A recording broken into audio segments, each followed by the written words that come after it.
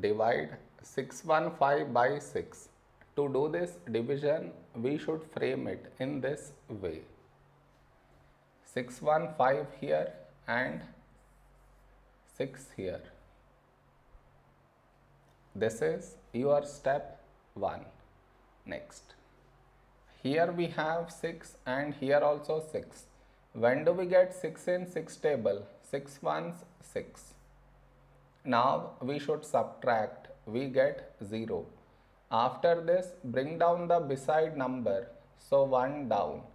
Now here we have 1 and here 6. 1 is smaller than 6.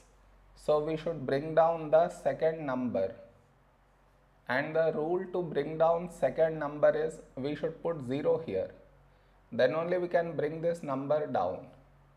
Now 15. A number close to 15 in 6 table is 6 2's 12. Now we should subtract. We get 3. No more numbers to bring it down. So we stop here.